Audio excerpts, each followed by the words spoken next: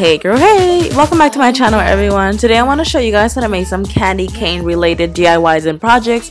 I really hope you guys enjoyed this video. It's really fun projects to do for the summer, oh my god, for the holidays, and they're actually super easy to do. Don't forget to click that like button if you enjoyed this video. Don't forget to comment down below, and don't forget to subscribe for future videos, and let's get on to this video.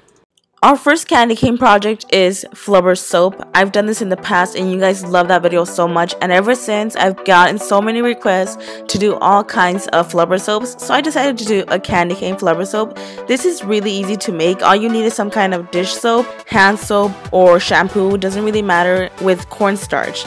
Now the food coloring and scent, that's up to you. Oh, and actually you do need a little bit of oil as well, I forgot to say that. I also added some peppermint extract to mine to make it smell like peppermint, and my soap was actually caramel, so I actually like how it mixed together. The two scents went well together.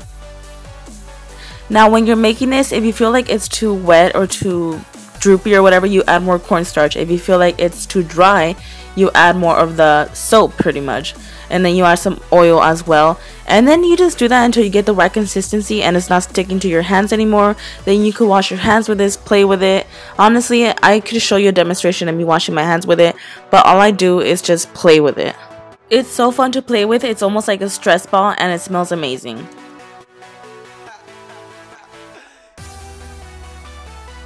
This next activity is actually a science project. It's bending candy canes, and it's way simpler than you probably thought. All you do is pop it in the oven for 2 minutes at 250 degrees. And if they're too hot, let these cool down. You should be able to hold them without feeling any pain. Take them out and then you can play with your friends and see who can bend the craziest candy cane. I mean, it sounds pretty dumb, but it's actually pretty interesting, and I think this is something kids would love. I feel like it's just satisfying knowing that you can actually bend a candy cane.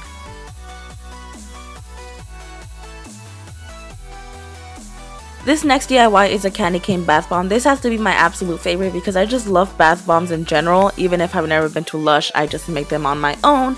To make a bath bomb, you need 2 cups of baking soda, 2 cups of citric acid, and a 1/4 cup of cornstarch.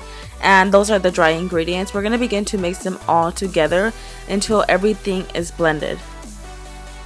Now onto the wet ingredients. I'm taking water on the side. It doesn't matter how much water, and just a little bit. And I'm adding some food coloring and some peppermint extract, adding it slowly to my mix, and mix as I'm adding because you don't want it to start fizzing up. Although it's going to do it a little bit, you don't want that much reaction. Until it feels like wet sand is when it's ready. It's now time to put it in our molds. I got these molds on Amazon, by the way. I know you can also use the ornaments, the ones that you find at craft stores. I'm really pressing this down into my molds all the way to the very top, and when you close it, it's going to be a little bit tough, but you want that because you want everything really compacted together. Once that's done, let it dry for a couple of hours. When you pop it out, it should be hard. I'm popping mine out by tapping with a spoon, and this should release easily. I also just like to break the sides off, and my bath bomb is done. It smells amazing, and I just honestly love making bath bombs because when you have the right ingredients, it becomes really easy to make them. And that is it for this video. Just some fun projects to try for the holidays. I really hope you guys enjoyed. This is a short video because these are just so easy to make. Don't forget to click that like button if you enjoyed. Don't forget to comment down below. Let's talk. And don't forget to subscribe for future videos. Thank you guys so much for watching, and I will see you guys in my next video.